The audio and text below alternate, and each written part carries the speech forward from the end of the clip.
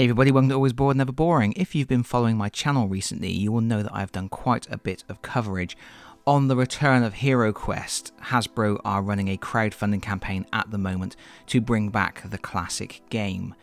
And I wanted to do one more video on it because the crowdfunding campaign is in its final days.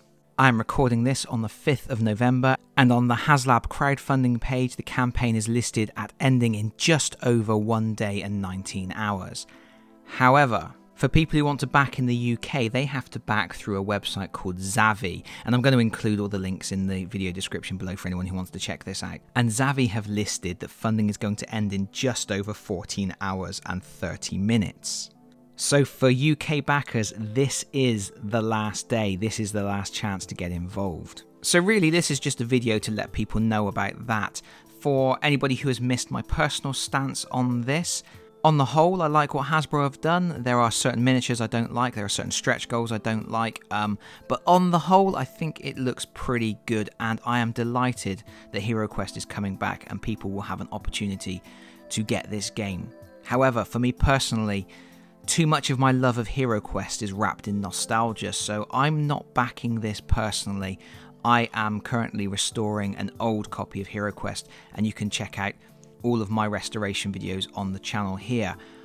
But I do think it's a good thing that Hasbro are making this, and it does look good, and I think it is a good way to get a copy of the game without having to pay massively inflated prices on eBay and then have to deal with things like restoration and stripping paint off of miniatures and that sort of thing.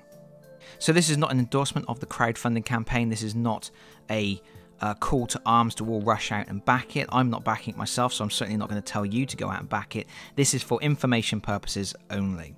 And in light of that, there's a few other things to mention. They are closing in on 3.2 million, which means they are getting close to unlocking another stretch goal.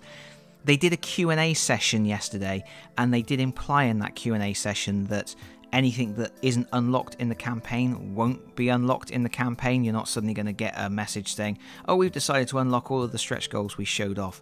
That doesn't mean that the Dragon expansion, the Joe Manganiello expansion, won't be coming down the line, but if they don't reach that 4 million, which certainly doesn't look likely at the moment, don't expect that in this particular campaign.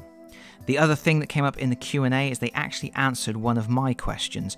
I had contacted them and asked specifically if the painted promotional dwarf figure that I received, which I showed off in a previous video, was representative of the materials that they would be using for the actual final production run.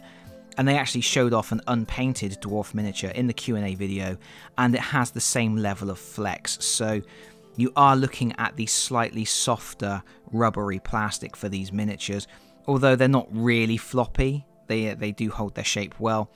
But if you watched my video and saw the pre-painted dwarf that I showed off, that's sort of the quality that you can be expecting for the final production, although of course that promotional figure was painted by someone and the final game is going to be unpainted, but the miniatures will be cast in coloured plastic as they were in the original. As I mentioned, I'm going to put links in the video description for anybody who wants to check this out, look into it a bit more, but just keep in mind that, particularly for people in the UK, time is running out to make your final decision on whether or not you would like to back this campaign.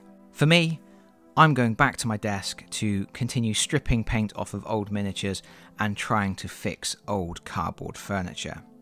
And that's it from me for now. Thank you so much for listening. If you've enjoyed the video, please consider pressing the like button. If you've really enjoyed the video, please consider subscribing if you don't already do so.